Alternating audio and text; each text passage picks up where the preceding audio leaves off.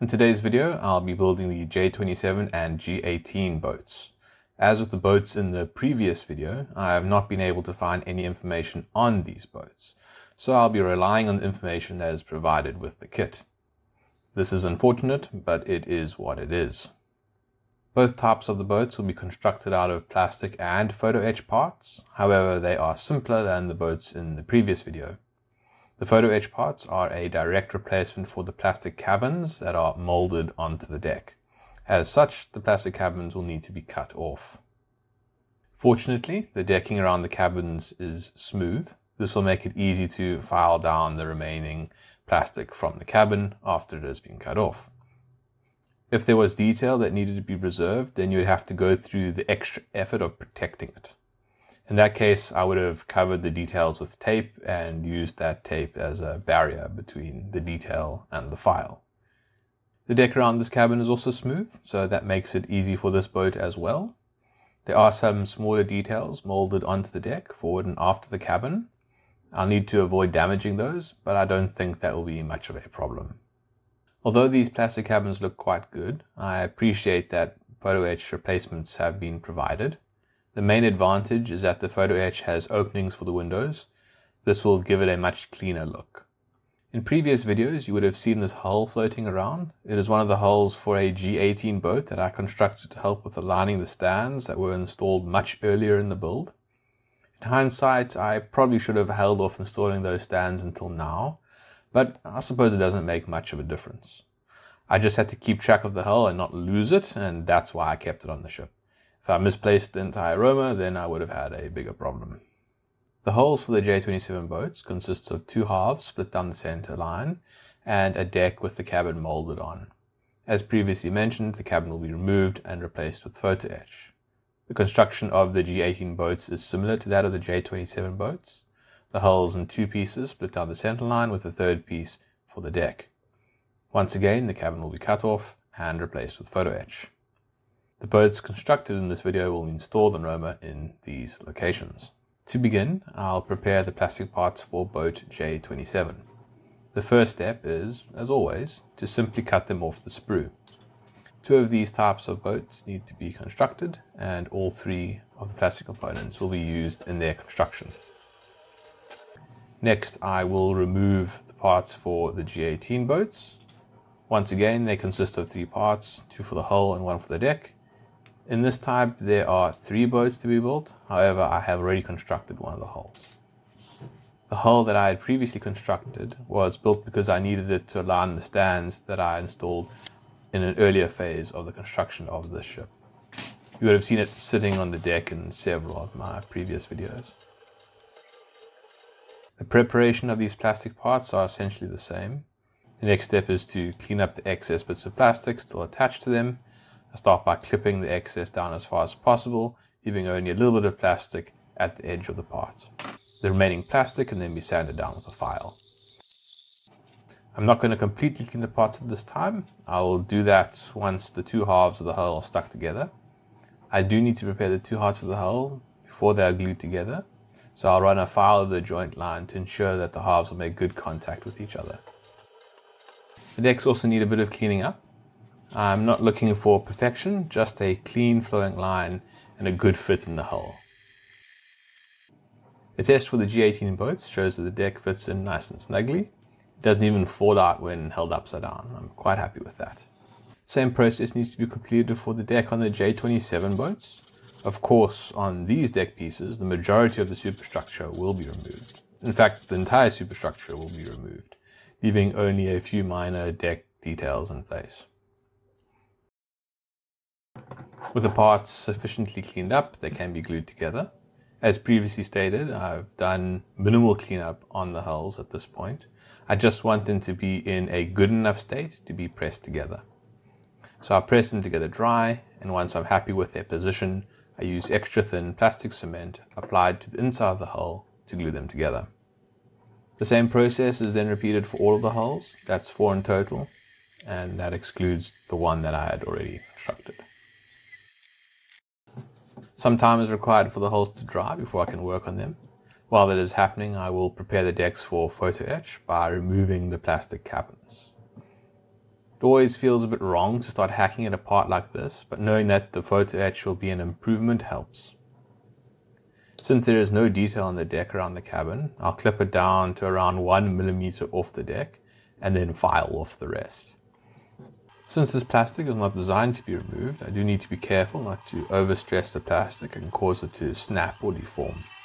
Even if I do take it too far, it should not be too difficult to correct because the surface around is smooth. It'll just be an annoyance. Now that the cabin has been removed, I'll file down the excess so that the deck is flat. On the J27 decks, there is a bit of detail just forward and after where the cabin used to be. I need to be careful not to damage it. It is really fortunate that the deck is otherwise smooth. If there was detail on the deck that needed preserved, I would have had to try and cover it, and it can get quite tricky. The same process is then repeated on the 3 decks for the G18 boats. After removing the cabin, I smooth off the edges with a round file.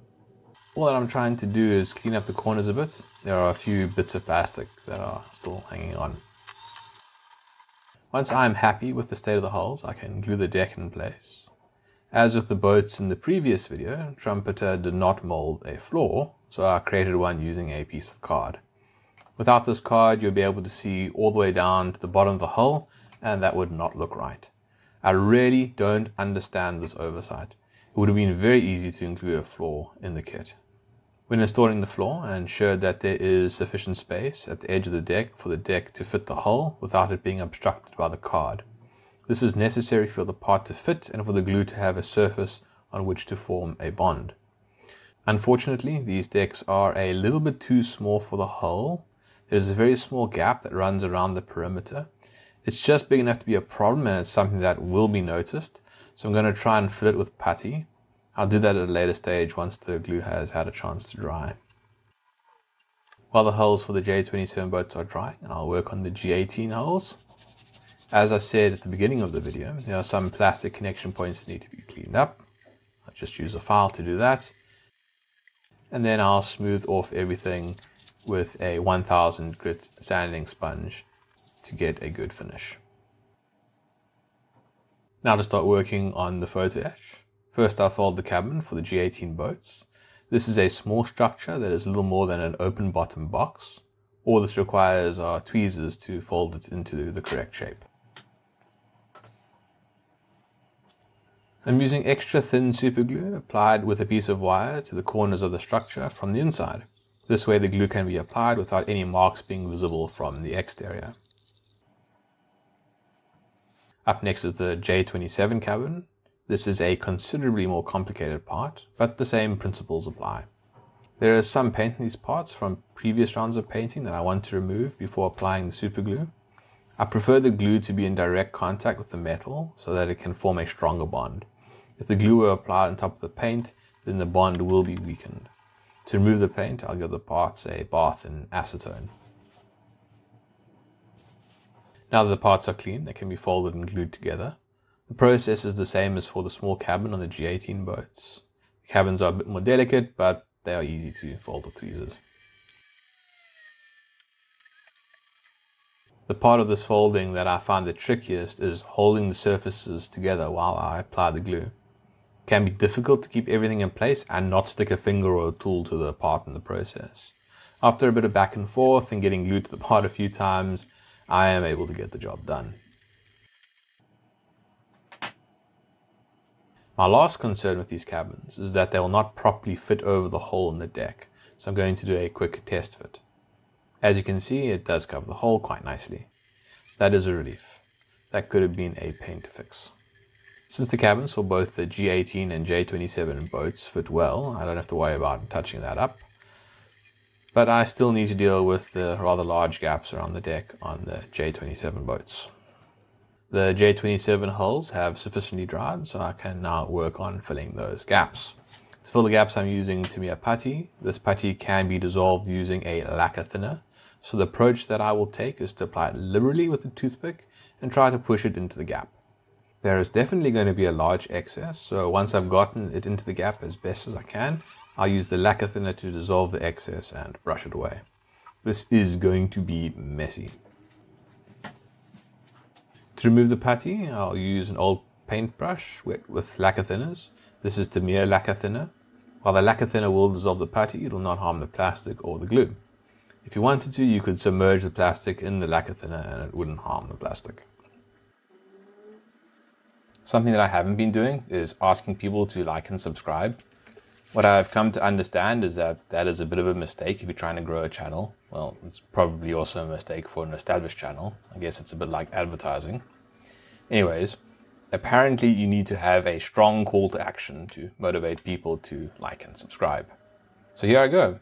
According to my channel analytics, only 14% of my viewers are subscribed. By liking and subscribing, you will help make these videos more visible on YouTube and in turn help grow this channel. By growing this channel, you'll motivate me to create better content for you to watch. So do it for yourself. Like and subscribe. A lot of thinners and mess later have the effect that I am looking for. You can see a thin white line around the perimeter of the deck. I think that helps a lot. Unfortunately, that was quite a process and it needs to be repeated for the other boat.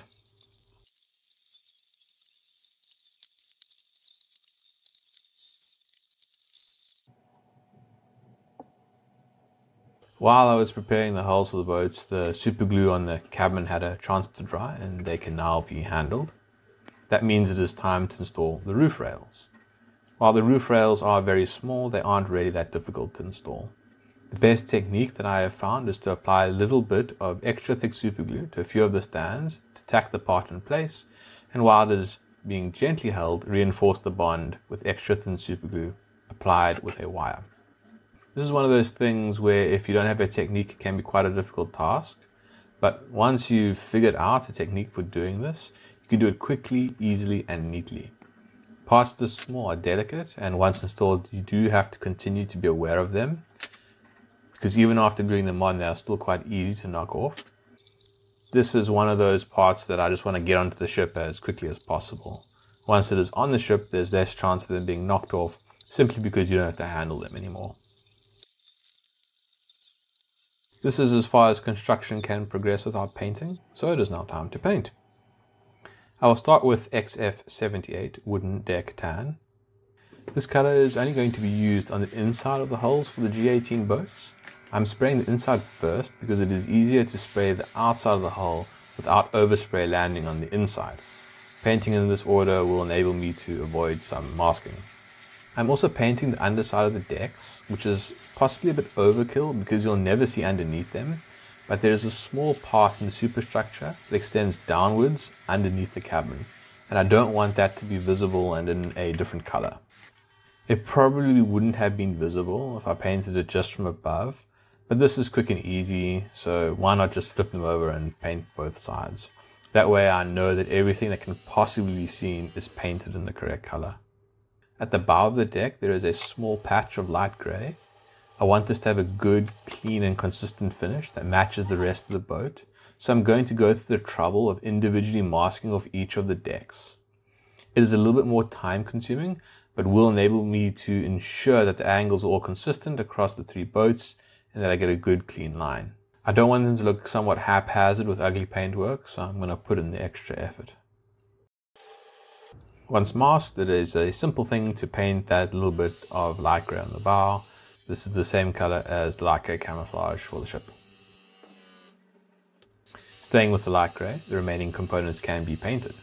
Once again, I am painting the inside of the cabins in light gray because the unpainted metal is shiny and I don't want it to be visible through the windows.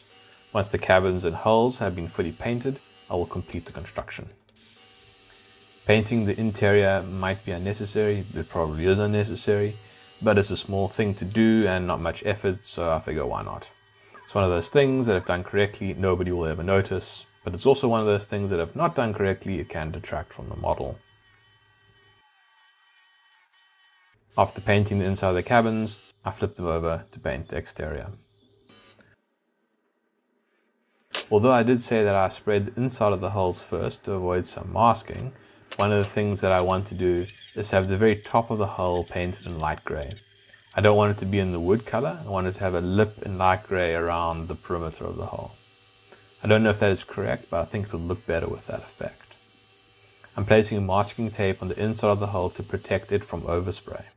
Masking doesn't need to be very accurate, it just needs to be in a place such that the overspray does not make contact with the inside of the hull. This is another small detail that's probably not necessary, but it is something I like to do.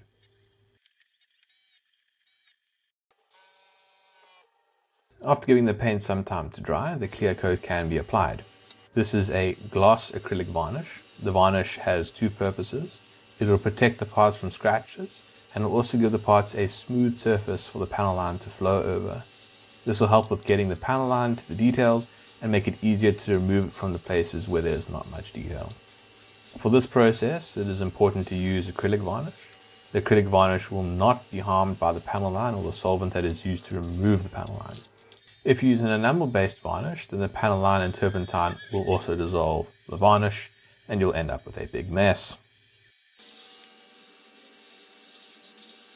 After the gloss coat has dried for a few hours, the panel line can be applied. Since a gloss varnish has been applied, the removal of the panel line is very easy. So you don't have to worry about where the panel line is applied. I focus on applying the panel line to the areas with detail.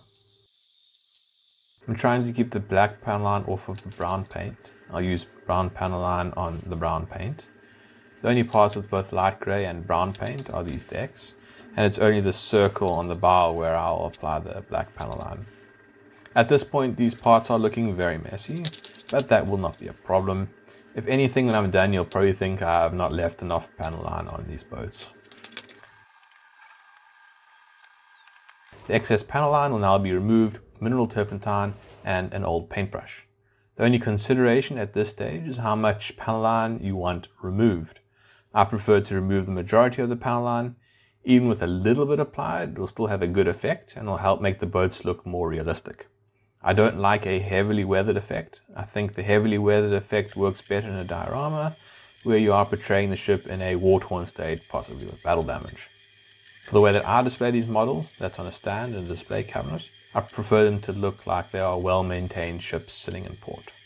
A number of battleships, mainly from the US, still exist as museum ships, and from those you can see that a ship maintained in port actually stays very clean. It is because of these ships that I don't think a heavily weathered ship is a very realistic representation. Well, that is unless it's been very active in battles, and that is where a diorama makes sense.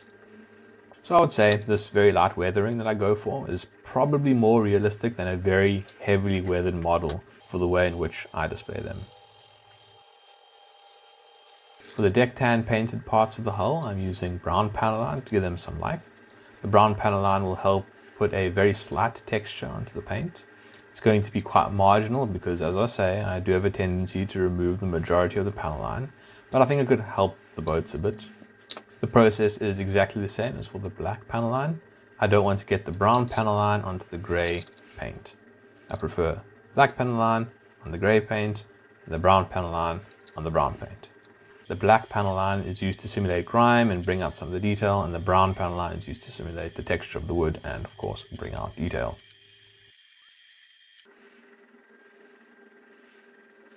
After letting the panel line dry, well, really mostly letting the mineral turpentine evaporate off overnight, the parts can be assembled. First, I'll complete the assembly of the G18 plastic parts. I apply extra thin plastic cement to the inside of the hull with the deck in place. I'm trying to avoid the glue eating into the paint. Plastic cement will dissolve paints, but if you don't disturb the surface while the glue is drying, it will probably be okay. Once the glue is applied, I place the deck into the hull and press it in place. There's a very gentle curve on the deck that is preventing them from sitting in place properly. Since plastic cement is slow drying, I need to press the deck down until the glue is strong enough to hold. To do this, I'm rolling some tape that I can then put on the deck and tape down to press the deck into place. Once the glue is dry, I'll remove the tape. While the G18 hulls are drying, I will install the cabins on the J27 hulls. The most important thing to get right during this process is to make sure that the cabin is straight and correctly lined up over the large hole that is in the middle of the deck. I'll start with the aft of the cabin because it's open and the opening needs to be correctly aligned with the hole, otherwise it will look wrong. Once I have it in position dry, I hold it with my fingers and use extra thin super glue to permanently glue the cabin to the deck. Once the back of the cabin is bonded, I move to the front to ensure that it is straight and centered before applying the glue. The cabin held firmly from both ends, I reinforced the bond by applying glue down both sides of the cabin. The process is then repeated for the second J27 boat. After giving the glue on the plastic parts for the J18 boat some time to dry, the masking tape is removed and construction can continue.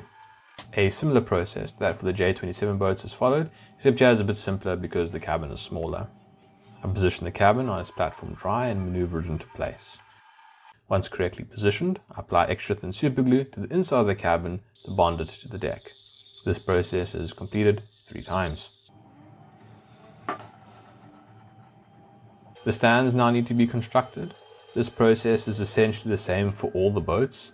There are 3 stands for each boat in a variety of different shapes and sizes. It's just a matter of selecting the correct stands to match the shape of each hull and keeping track of their order for installation on the ship. In the previous video, I painted all of the stands, so I can move straight on to applying the panel line. I've not applied gloss varnish to these parts. They are small and simple enough for that not to be necessary. The color code I used is also an acrylic paint, so I don't have to worry about the panel line or mineral turpentine eating into it. The excess panel line can be removed in the same fashion as with the boats themselves, that is, using turpentine and a paintbrush to gently remove the excess. This brings us to the final part of preparation before installation on the ship, that is, matting everything down with the matte varnish. These boats are a bit awkward to hold, so the first thing I'll do is put a little bit of tape on them and use that to hold them while I spray them. I'm spraying these parts with Mr. Color 182. Mr. Color 182 has a very strong matte effect, so it's something that you'll need to be quite careful with or you'll overdo it. In the comments of an earlier video, I was asked to film a close-up of the finished parts. When I did that for this video, there was a very grainy texture from this varnish on the finished boats that I didn't like. Now, when viewing this model in person, the Mr. Color 182 varnish looks perfectly good. It's only a problem when using extreme magnification, so please keep that in mind. The only reason why I did what I'm about to tell you is because I filmed the model so close up that I could notice the graining, and because I'm filming this model for YouTube. If that was not the case, I would not have noticed this, and I would have continued oblivious and happy. But I saw what I saw, so I felt compelled to correct it. To do that, I resprayed the entire model with Mr. Color leveling thinner to smooth down the matte coat. This resulted in a glossy effect on some parts of the model, so I then sprayed the whole model with a thin coat of Tamiya XF86. The model now looks good with both the naked eye and a 10x zoom, which is quite ridiculous. These boats are around 40 millimeters, so when you blow it up to 400 millimeters, you're basically looking at a single one of these boats being almost the size of the entire Roma model. But I think they hold up quite well even under that level of magnification. You can see those images at the end of the video. Now that these parts have been sprayed in their final coat, the installation can begin. Unlike the previous video, all of these boats are installed in the open and there's plenty of space to work, so that's nice. The only thing that needs to be kept track of is that the stands are in the correct order. For whatever reason, that seems to be something I'm not good at, and somehow I always get the order mixed up. Fortunately, I do test fits before gluing anything down, so it's not too difficult to identify those errors and correct them, get everything back into the correct order. When installing stands, the most important thing to do is to install the outer stands before the inner stand. You need to create a straight line with the stands, otherwise the boat will not sit correctly. To do this, I first stick down the forward and aftmost stands, and then give the glue a chance to dry. For these stands, I'm using the port side of the ship as a reference. Although the stands are slightly different, they should still be in alignment with their mirror set. After giving the forward and aftmost stands a moment to dry, I check that they are securely tacked in place so that they don't move while I install the middle stand. While the glue for the middle stand is still wet, I place the boat on top of the stands and maneuver the middle stand underneath the boat such that the boat sits snugly in all the stands.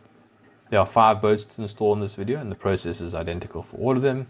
In some cases there are markings on the deck that can be used as reference points for the installation of the stands. but the process is essentially the same throughout.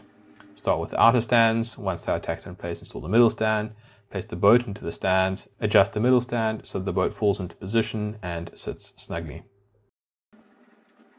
This brings us to the end of the video. There will be one more video on constructing boats, and that will be for the remaining 8 simpler boats. After the boats, there's only rigging and aircraft left to do. I'm leaning towards installing the rigging after the boats, but that might change. Finally, just a reminder for anyone who is interested, at the very end of this video is a short close-up of the boats constructed in this video. Thanks for watching. Cheers.